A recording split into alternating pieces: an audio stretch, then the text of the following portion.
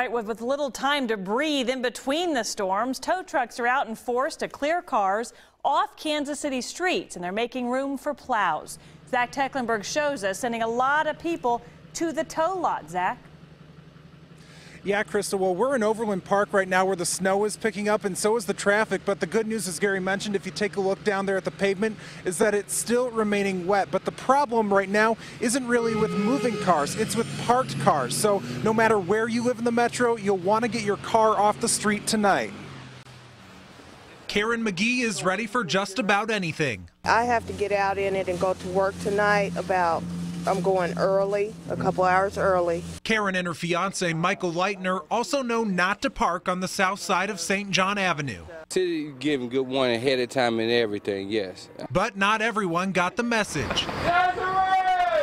Karen and Michael are trying to save their neighbor and her SUV from this.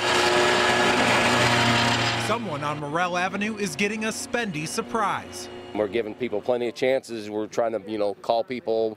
A lot of these cars in this whole neighborhood all had notes on them that they were put on yesterday that they were going to be towed today. This guy just down the street got a parking ticket, but narrowly avoided a tow. He got his out. Did you think he was going to make it? I didn't know. The towing started at 9 a.m. all over the city. Cars on streets that run north-south must be parked on the west side. Cars on east and west running streets need to move to the north side. Luckily for Desiree, she finally heard her neighbors shouting and now knows the right place to park. I didn't know anything about it, to be honest with you. I hadn't heard of it. That you had to get it off a different side of the street? Absolutely not. Could you afford, a couple $100 tow ticket? No, it would definitely put me in a bad spot. Thankful tonight for caring neighbors and a couple of patient police officers.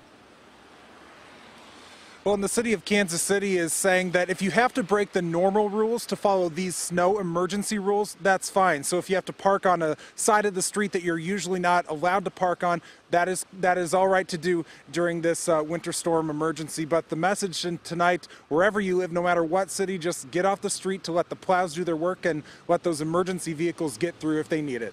We're live tonight in Overland Park. Zach Tecklenburg, 41 Action News.